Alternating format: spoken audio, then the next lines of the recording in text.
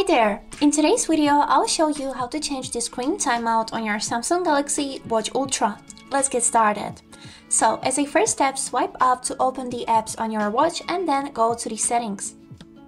Then scroll down and go to this tab named Display and also scroll down again until you'll find a tab which is named Screen Timeout.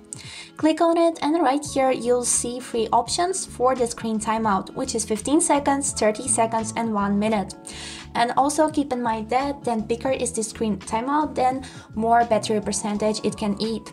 So the screen timeout is the time in which the screen will fall asleep again while not being in use.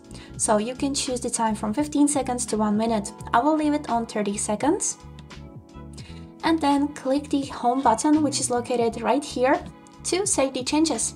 And that was it for today. I hope this video was helpful for you and thank you so much for watching.